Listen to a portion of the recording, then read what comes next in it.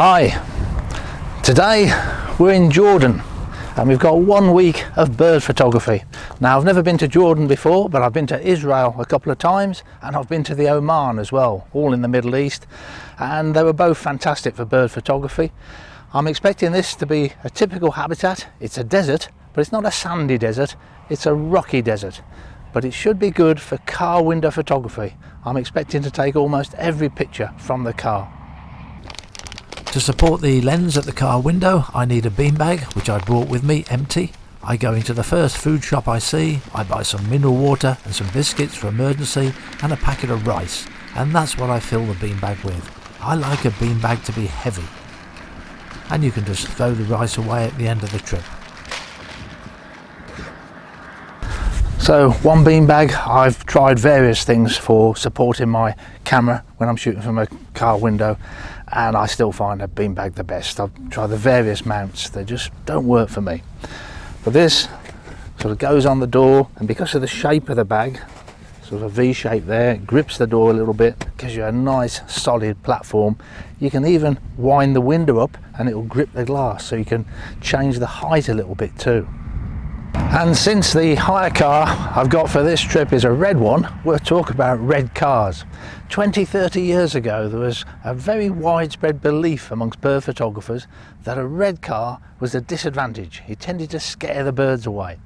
It's not a belief I ever had. I didn't think it made any difference, but it was a very common subject that bird photographers talked about. I haven't heard it being discussed in recent times, but say 20-30 years ago, a very common belief. What does make a lot of difference is the height of the vehicle.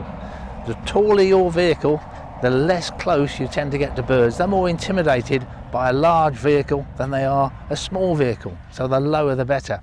So in the years when I had small motor caravans, I was always at a disadvantage for car window bird photography. You just didn't get so close.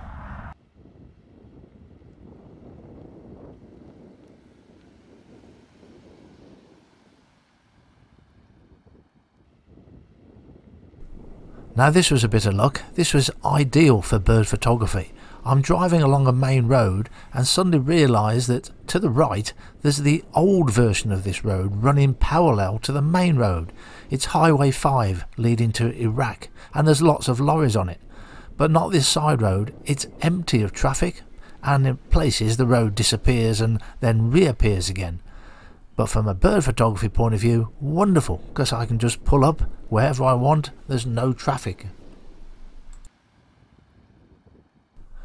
And here's my first subject, a crested lark.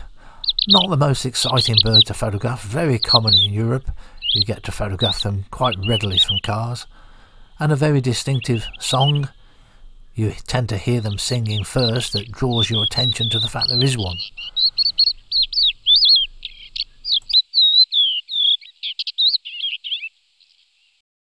I only use the one lens throughout the trip, which is the OM 150 to 400mm, sometimes with the 1.4 extender on and sometimes with the built-in 1.25, and a white-capped black wheatear. This bird was not very approachable. When I was about 50 meters away from it in the car, it still flew away from me. Sometimes when you're having problems getting close to a bird, it's worthwhile stopping the photography and just spending time as close to the bird as you can without moving it, and just getting used to your car being in the environment. And it's amazing how quickly birds get used to things. After just 10 minutes of just staying reasonably close to it, it's become used to the car. It's accepting the car being here, and now as I'm moving up to it, I'm getting noticeably closer. You can see the traffic moving on Highway 5 in the background, and also that it's rather windy, and wind is not very good for this sort of photography.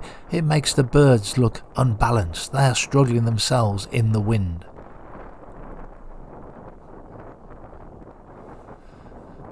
For stills photography, the shutter speed that I'm using here is almost irrelevant. It could be 5/100ths of a second, 5/1000ths of a second. You're not going to notice any difference. Aperture wise, it's wide open, and that's ready to throw the background out of focus as much as possible.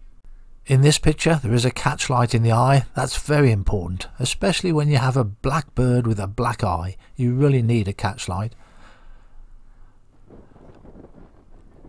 Quite an awkward desert even to walk across, let alone drive, but there are places where you can take the car off that tarmac track and get out into the desert. The floor is very hard, it's rock hard, there's no chance of the car getting stuck here. And I'm very aware these days of avoiding any soft sand. I'm getting too old to get the car stuck. When I was photographing this bird, I thought shore lark. But as I was photographing, I started to think, no, this is not a short lark. This is that other bird that looks like a shore lark. But I wasn't certain, and I had to wait until I got the bird book out afterwards to see that this is a Temminck's lark. A new bird for me, never seen one, never photographed one. The common name is a bit confusing with this species. It's called the Temminck's lark or the Temminck's horned lark, and our shore lark, the European shore lark, is called the horned lark in North America, and some people would like to split a lot of them and have about 5 different species. At times this little side road would lose the tarmac, but it was still very solid and very easy to drive along. This is a morning wheatear.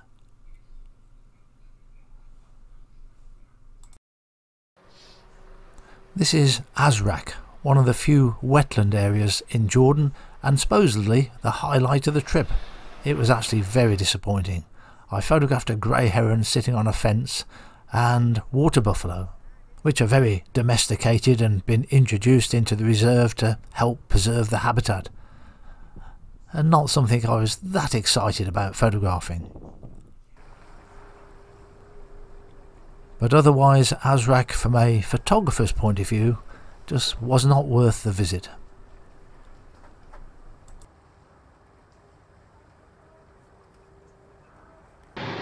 It's now the end of the day, heading back to the hotel. I feel a bit disappointed. I've been trying to work out how many species I photographed, and I think it was 4. But then as I'm driving along, I think 4 species in one day. If I did that at home, I'd be delighted. I'd be having a great successful day. Somehow when you come abroad, your expectations are higher and you expect to do more photography. And some of the photographs I taken today I think were quite good. So as I turned and headed back towards the hotel, I was impressed by the lorries going past the setting sun, and it reminded me of some pictures I took some years ago in the Oman, where I had camels against the sunrise. This is the Arabian or single humped camel that we also get in Jordan, and these are the pictures from the Oman. And as I'm thinking about them, I thought it'd be very nice to redo these, because these were taken on slides. These are slide scans. It would be very nice to do these pictures again in Jordan with a digital camera. So from now on I'm going to start looking out for camels and sunsets and sunrises and see if I can get the two to come together, which is not an easy thing to do. Thanks for watching.